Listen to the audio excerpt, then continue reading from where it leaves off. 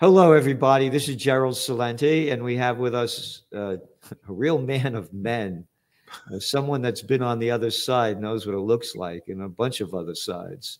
Uh, Former Colonel Douglas MacGregor, and he was also the ambassador to Germany under the Trump administration. So this guy's been around, he's seen it, and he talks a lot about what in the world is going on, what's going to happen next on the military fronts. So thank you very much for being here today. Really appreciate it, Douglas. Sure. Happy to be here. One quick correction. I was nominated to be the ambassador. I was never confirmed. Oh, so, you weren't confirmed. I didn't know that. All right. Well, we'll confirm you in the name of the Father and of the Son. Well, that would be helpful. I have to tell you, before we went on the air, I said, I'm heartbroken about what's going on in the world. I start crying when I see the slaughter of these Palestinians in front of everybody's eyes for all to see. And where's the outrage? And it's just going to keep escalating. And then we have the Ukraine war going on. And one of the covers of our Trends Journal magazine, 2 days before Russia's military operation on February 22nd, 2022, we said from COVID war to Ukraine war to world war. I believe we're in World War III's begun, and there's just going to be a false flag event that makes it, quote, official. So I'd like to hear what you have to say about where's the Ukraine war going, where's the Israel war going, and what can we do to help change this? Well, sure. I think it's worth mentioning that last year we had 112,000 Americans die of fentanyl poisoning. And we're not even beginning to address the numbers of Americans killed as a result of criminality of all types and kinds, the tens of thousands of children missing who come in through the border into the United States.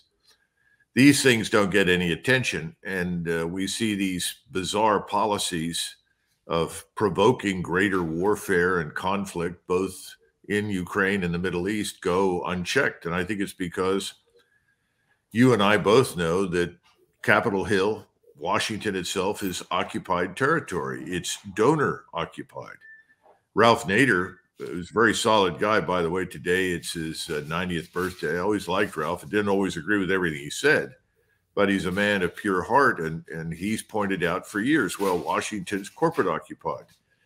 I think it's more than that now. It's really donor occupied. We have lots and lots and lots of very wealthy people, billionaires, hedge fund managers of all kinds, who pour money into these policies. The policies involve keeping the borders open. The policies involve not prosecuting and jailing criminals, or more important, executing them. And then finally, prosecuting wars overseas in which the American people have no real interest whatsoever. The only real interest Americans have at this point to deal with a serious threat are the borders. We've got to control our borders. We've got to secure them. We've got to secure our ports. We've got to take action to reverse the damage that's been done. I don't care how many illegals there are, and I'm sure there are at least 30 million. We have got to take action against these criminals and move them out of the country. We can't afford them. And if we go into the financial crisis that people like you and James Rickards and Alistair McLeod and I think Nassim Taleb have been talking about for quite a while, and I think we are going to go into that and see terrible consequences for our misguided, deranged financial policies. How are we going to afford to hold things together? Are we going to simply feed the new arrivals and ignore the American people? That seems to be the policy in Washington, D.C. So the biggest problem we've got right now is we have no representative government. We hear all about democracy, which is a sham, and our republic is in ruins. And in the meantime, everybody on the Hill is getting richer. That's about it, is it not? You nailed it. And there's an article about on the migrant crisis, explaining a plan to give migrants debit cards.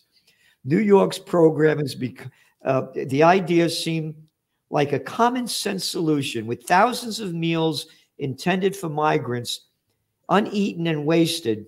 New York City leaders, little slime balls, little boys and girls of nothing, New York leaders created a pilot program to distribute debit cards to families. And they've limited to $10,000 on the credit card to give to migrants. I mean, this is absurd. I'm sure there are lots of Americans out there having trouble putting food on the table that would love to have $10,000 to get through the next few months. I'm not surprised by any of this. And frankly, we've already seen that the same people they want to give $10,000 away to and bus or fly all over the country are committing heinous crimes against American citizens. We only see a fraction of what actually happens. People don't report it. It's incomprehensible to me, but I guess, we still labor under the illusion that two things are happening, that we still have a state where rights are protected and the police will enforce them and enforce the laws. We don't. And the other part of this is that we're going to have an election that will change something. No one ever talks about election integrity. The assumption is, oh, well, that's all right. We'll get through this and we'll win. Win what? And who gets in there and who does what? I've done this several times. I've referred to Oliver Cromwell's speech to Parliament in 1657, where he stood up there and said, you are a bunch of whoremongers, essentially cheats and thieves. And, in the name of God, go. For all the good that you have done, go. And he shut down Parliament, took over the country and ruled it. I think it was 1657, maybe earlier, but the bottom line is I think we've reached that point. I don't know why anybody expects anything to change in November. Oh, it won't. You called it before a donor-occupied country and corporate-occupied, you said. You've gone to that. Once upon a time, there was this guy by the name of Benito Mussolini, a paisan of mine that I'm not very happy about. He called the merger of state and corporate powers fascism. That's his definition, the merger of state and corporate powers. And that's exactly what we have now. And it's not donor. This is the morons. Again, the stupid people call it campaign contributions. They're bribes and payoffs. Exactly. And that's all they do. I think it's worse than that. I think we're talking about a class today. I call it the ruling political class in Washington and in the rest of the country. They're all part of the same general class of individuals who are super wealthy and supranational people. They don't even view themselves necessarily as Americans because they spend all of their time flying around the world, staying in five-star hotels, celebrating their shameless wealth and the power that it exercises. So they have no roots anymore in the country where they might reside, whether it's here or anywhere else. So this is a ruling class. I mean, I think it was Sam Huntington who talked about these people before he died. He said, this is a real danger to our civilization, that there is no longer a ruling class inside our country or anywhere in the West that cares about the West and the people that live in it. I mean, somebody asked me earlier today, I was listening to this man, Radek Sikorski, who is married to Anne Applebaum, and he's the new foreign minister in Poland. And he wants to go to war with Russia in the worst way, wants to drag everybody into it with him. And he said, why isn't this man listening to the Polish people who want nothing to do with the war against Russia? I said, well, the Polish people have no money. How can they pay him? He's already being bought and paid for by others who do have money. And I think that's what we see inside Washington. We see it in the professions. Everyone is being handsomely rewarding for going along with extremely destructive and dangerous policies at home and abroad. You mentioned about the rich getting richer, and you have 1% of the population in America owns 54% of all the equity markets. 1%. When you put the 10% in, it's over 90%. So I call us nothing more than plantation workers of Slavelandia, because that's all this has become. And when you're looking at who's running the country, it could not be clearer in front of everybody's eyes, because once upon a time when we were young guys, there were things called grocery stores, hardware stores, stationery stores, drug stores, and now they're all chains. Yeah. They own everything. Well, don't you think COVID finished off the small business people? Well, COVID did, but also how about killing the Robinson-Patman Act, Sherman Antitrust Act, Clayton Antitrust Act, Glass-Steagall Act? Well, One after another. wonders From a why, little, yeah, from a little clown boy, yeah, but wonders why Amazon and Microsoft and others have not been broken up. Yeah.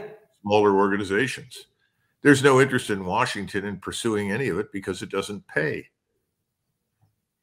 People forget about Amazon, how it began.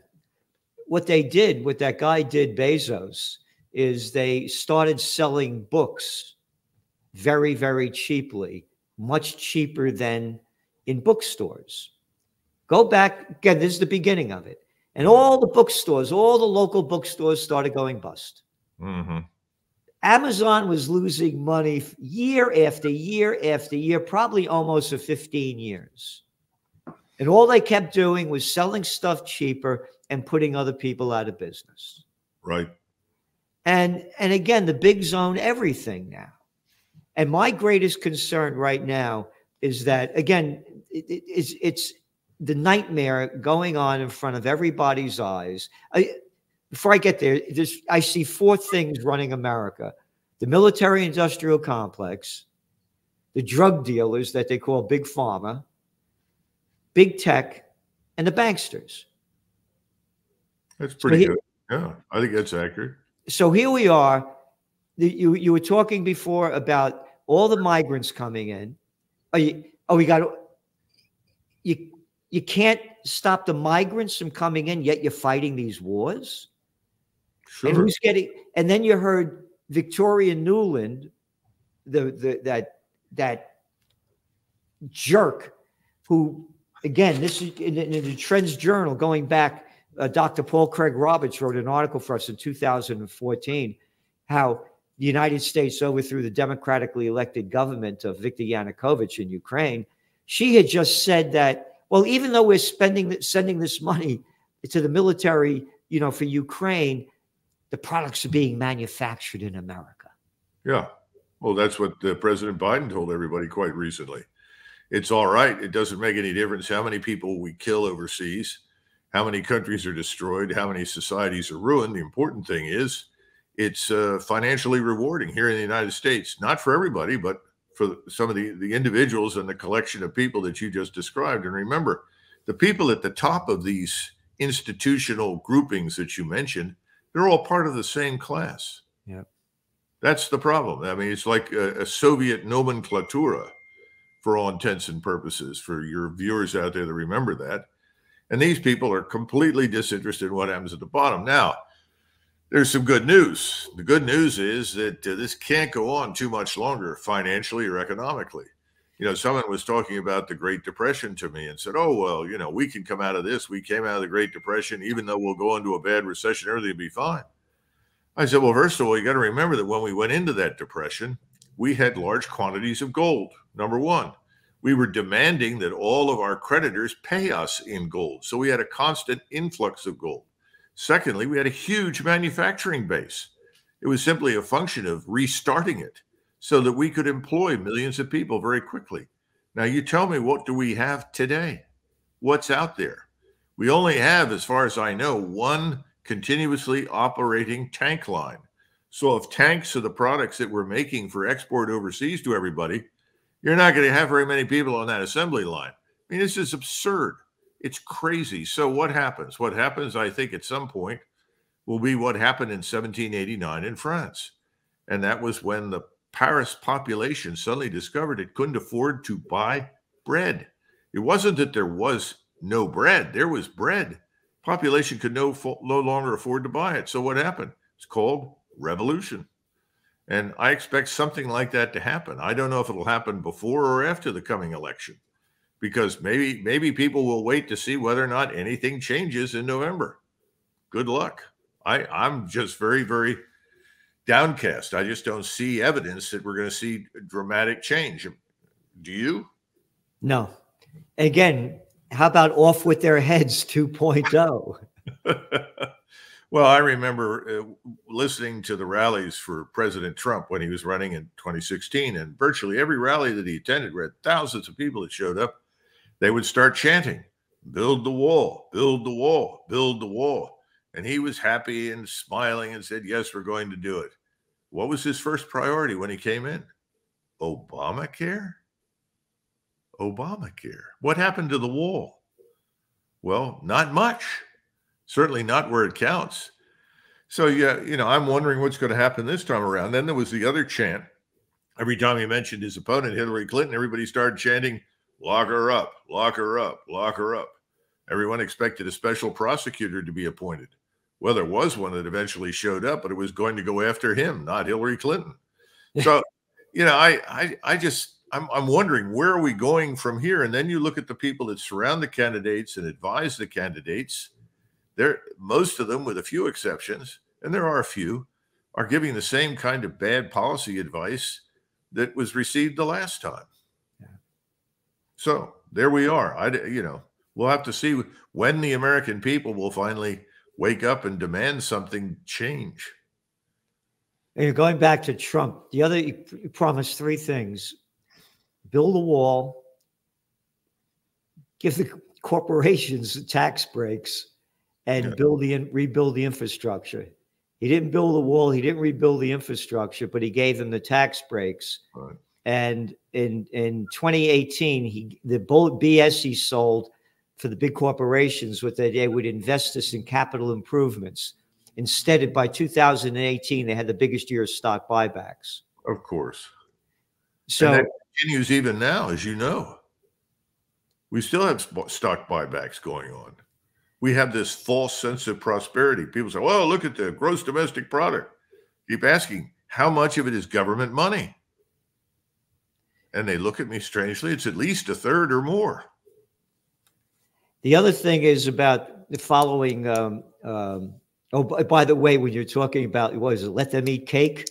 Back in the, did you hear the clown, the Kellogg clown that came out? The CEO of Kellogg? No. Saying that people can't afford to buy dinner. They should be eating cereal for dinner. Oh, okay. Well, he's a worthy successor to Marie Antoinette. Perhaps right. Could you imagine this? So going back to the Great Recession, what followed the Great Recession? The Great Depression? World War II. When all else fails, they take you to war. I think there's a lot of truth in that. But, the interesting thing is in Ukraine, Vladimir Putin has absolutely refused to comply with their wishes. And so if you look carefully, if you just look at the New York Times most recent article about the various stations in Ukraine that the CIA has used to conduct terrorist operations and so forth, he knows those things. He found the various laboratories that we'd established for all sorts of sick, perverse experimentation on supposedly people for the purpose of doing something to the Slavic race. I have no idea. I mean, I've heard all sorts of allegations. I'm prepared to believe almost anything now. But the bottom line is he's not going to comply. He has no interest in a war with us. He has no interest in a war with Europe. So he's going to avoid it because his assumption, I think, behind the scenes, that he will never say publicly, is if he just waits long enough, we'll collapse on our own. Now, when you go to the Middle East, that's a different kettle of fish. And increasingly, all the neocons, while they still want to try and keep the war going in Ukraine, send F-16s, this new man, Budanov, is going to launch long-range missiles at Russia to try and provoke them. But the real focus now is on the Middle East. And everybody looked at this and thought, well, this is a righteous response to a horrible attack on the 7th of October. Then after about 50 days, everybody said, wait a minute, what is this? What are we really witnessing? And now we know what it is. It has very little to do with the 7th of October. And I think a lot of people are raising questions, and I think justifiably, that how did this 7th October thing really happen? There were Israeli officers, people in the intelligence community, that reported on exactly what was happening inside Gaza. And for whatever reasons, they were told, no, you're wrong. So now we're beginning to wonder what happened on 7th October, and we're watching this mass expulsion and killing operation, and we're told that this too is justified. And Americans don't really know what's going on. I mean, you and I both know that. They look at it, they're a little bewildered, and remember, they too have been absolutely brainwashed and conditioned to accept the mass death of Arabs. After all, they're Muslim Arabs. They're our enemy. when you and I know that the vast majority of these people have no interest whatsoever in harming us and are trying to survive one day to the next. But it doesn't matter. We're going to get a larger war in the region because the Israelis have had a lot of trouble with Hamas. Hamas is not extinguished. It's not annihilated. They've turned north to Hezbollah, and their best bet at this point is to widen the war because we're there. And I will be very surprised if over the next few months we don't see U.S. strike packages from the naval power or ashore with the Air Force flying over various parts of the Middle East, destroying Israel's enemies. I think that's coming. And what everyone is missing is that for the first time, Islam is actually beginning to coalesce into an alliance. There is a feeling in the Islamic world that this is an existential war for them. Remember, Netanyahu said from the beginning, for us, this is existential. Well, he's now made it existential for Islam. And so it's really a Jewish war against the house of Islam. Now, I don't know how that comes out, but I have a great deal of difficulty thinking that Israel is going to survive this intact. I think Netanyahu may go down in history as the man that destroyed the place. But it's too soon to say, but I think there's a good chance that we're going to see very serious fighting that will involve Turks and ultimately Iranians as well as Arabs. And everybody says, oh, no, that's impossible. Well, I was told in January of 2022 when I said the Russians would go into Ukraine, oh, no, that's impossible. They'll never do that. That would be economically devastating for them. I'm hearing the same things about the Middle East. I think things have changed. The world has changed. And in the Middle East, everyone I know who travels there and visits with the elites and the ruling capitals all say the same thing. Everyone says, this is the end of Sykes-Picot. We will no longer tolerate this. But it's taking time. You know, it's sort of like watching glaciers finally move after thousands of years. But they'll move, and they crush everything beneath them when they do. I think we're headed in that direction. The question is, what do we do? Our country is in trouble here at home. And then you hear somebody say, well, it's all China's fault. And I tried to tell people, you know, the Chinese didn't open our borders. The Chinese didn't open our ports. Yeah. Now, maybe the fentanyl comes there, but it goes to Mexico and we let it in. And 110,000 people a year roughly are dying from it, and no one seems terribly concerned. There's something wrong with this picture. How much money do the cartels have that they can use for influence inside our government? I don't know, but I suspect there's a lot of money out there. You know, I just want to go back to the Israel. Again, they're going to keep expanding it. There's no question about it. And I mean, they're bombing bombs away over Lebanon now. They're hitting eastern Lebanon. And people don't, oh, the Hezbollah, they're terrorists, militants. Oh, you mean the Hezbollah that drove Israel out of Lebanon? Why, how dare they do that, those militants? And I believe they're going to expand this. And that's what I'm saying. World War III is going to become official when there's a major event that happens. You go back to World War II. I tell people, Google up FDR put sanctions on Japan. And what he did, again, History Today, mainstream. When did they bomb Pearl Harbor? In December? In July of 1941, a couple of months earlier, FDR seized all Japanese assets in America. The United States, the UK, and the Dutch put sanctions on Japan that cut off 3/4 of their global trade and 88% of their imported oil. They only import 100%. You know why? Those dirty Japs, they invaded French Indochina. Wait a minute. First of all, I'm an American. What do I care about that? And what are you talking about, this French Indochina? You mean the French in Vietnam, Cambodia, and Laos stealing tin, rubber, and rape and pillage? What I'm saying is that when all else fails, that remember, this is the Great Depression, they take you to war. Can't understand why Japan bombed Pearl Harbor.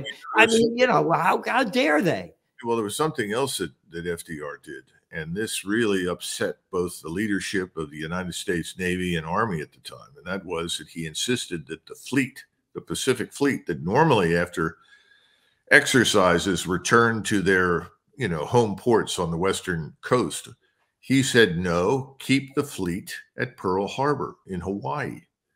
Well, immediately the chief of naval operations contacted the president and said, this is very dangerous. We could lose the fleet. We don't know what will happen. I mean, they'd been practicing for years to deal with a Japanese attack, but they also knew there wasn't much they could do. They knew they couldn't rescue our soldiers who were on, Manila in the Philippines. Couldn't do it. That's how we had 12,000 men fall into the hands of the Japanese in 1942. And at the same time, General Marshall sat down with the CNO and said, we've got to start planning because it's very hard to foresee a way out of this without a war. And you know the rest of the story. There were attempts by the Japanese right up until November to come to a conclusion. The last one, of course, gave Roosevelt virtually everything he wanted. But thanks to Harry Dexter White, who was an NKVD agent working for Henry Morgenthau, FDR was persuaded not to do that because ultimately the principal beneficiary from a war between the United States and Japan was Stalin. So I think we're dealing with potential Pearl Harbors now. We've got little Pearl Harbors all over the place, all over the Middle East, and we still have them on the edge of the war zone in Europe. And if this thing gets out of control in any of those areas, then you could have really devastating attacks against which we have very little to utilize. I mean, what do we got? Our armed forces are in ruins. If you look at Ukraine as an example of war today, we already lost the entire U.S. Army plus over there in a real war. And yet we continue to threaten people. And of course, this also raises the specter of a nuclear exchange. Yep. And everybody tells me that, although that's not going to happen. Well, I hope and pray that it doesn't. But let's not put ourselves in a position of failing and losing, whether it's in the Middle East or somewhere else, and having to resort to something like that. So. Yeah, again, I believe World War III has begun, and it's just going to become official when there's like a Pearl Harbor or something. Look what happened when they killed 3 Americans on the Jordanian-Syrian border. Again, which we have no right being in all these countries. Oh, all of a sudden, Americans bombs away over Syria and Iraq. 3 killed. How many Palestinians got killed yesterday? Oh, according to the UN, it's over about 215 a day. But 3 Americans, and I'm saying there's going to be a false flag event. Those 3 Americans were reservists. Yeah. Really didn't know what the hell they were doing anyway. They were over there doing something because the Army itself is too small. It's been too small for a long time.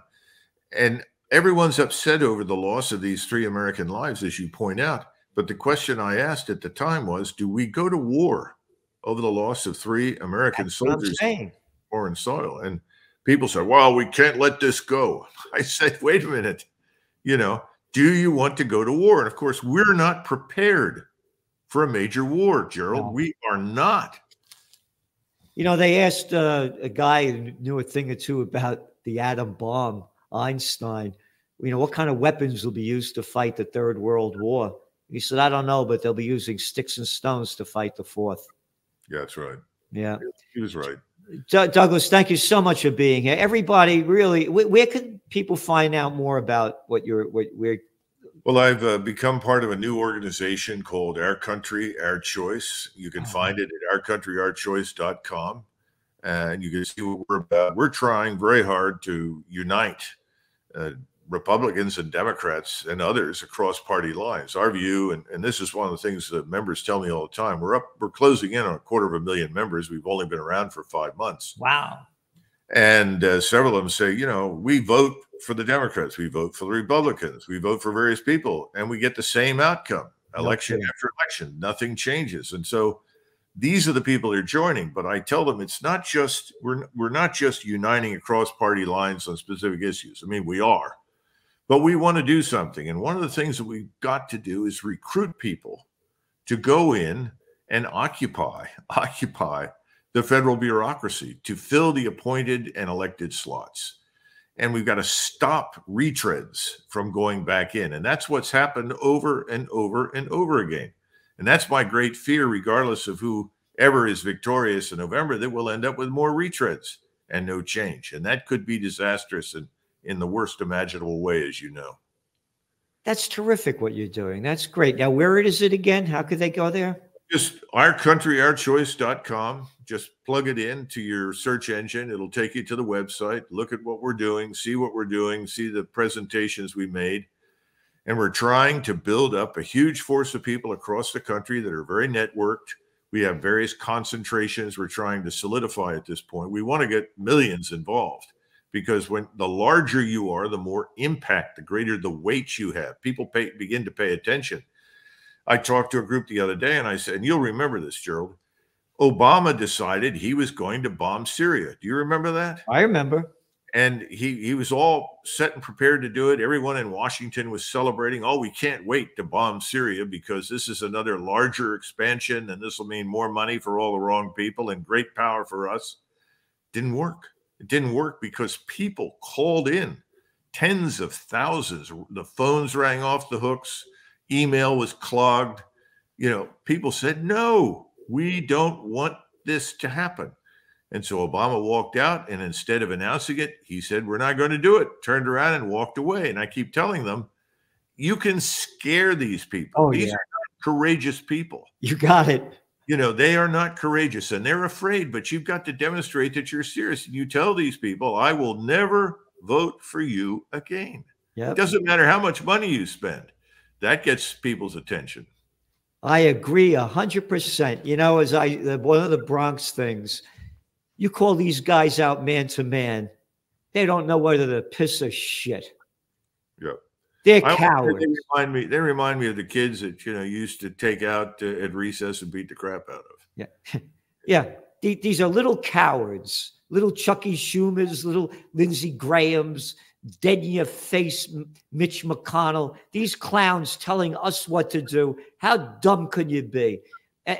Douglas, thank you so much for being here. Everybody really see all the interviews that he does with Judge Andrew Napolitano and others.